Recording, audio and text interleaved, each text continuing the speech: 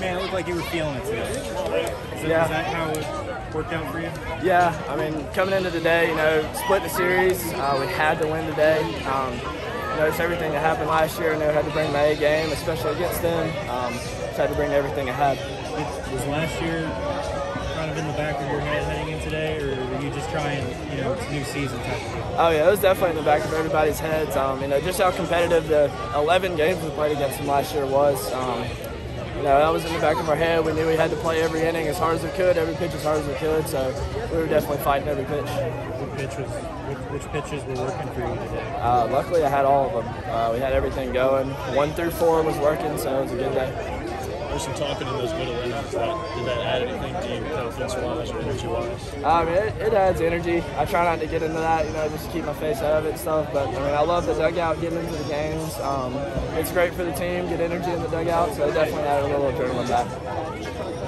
Everybody wants to talk about your velocity, and I guess you can talk about that too. But your secondary stuff looks like it's making you a different pitcher. Could you talk about that? From a very young age, I threw hard for my age, but once I got here, I realized that in college, you have to have more than one pitch. A fastball is not going to play everything. So developing those 2, 3, and 4 pitches, that's been really, really big for me. Could you go into those secondary pitches? Well, we got the slider.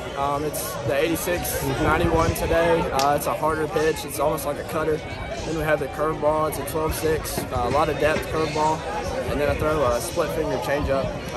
That's a new addition. Really getting into that, adding that 4th pitch starting this year. So how did you pick that up? That's not a normal pitch for a lot of guys. I actually watched Pitching Ninja. Kevin Gosman, I watched his grip, watched him pitch a lot last year with the Giants. I knew I needed a 4th pitch, so I started adding that in there. And this is the 3rd straight start with double-digit strikeouts.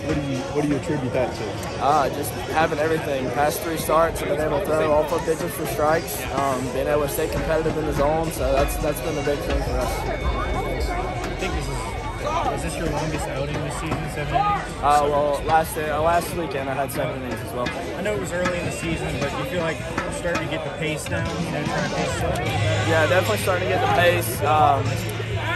Starting to get more comfortable on the mound and that starting role. So just being able to go those longer innings definitely been a lot easier. I know you guys got a tough road coming up, but this is a good series win for you guys. What do you think it says about your team? This is huge for us, this series win. Going into Ole Miss, obviously, in the midweek, and then traveling to Charlotte next weekend. So having that momentum is huge for us.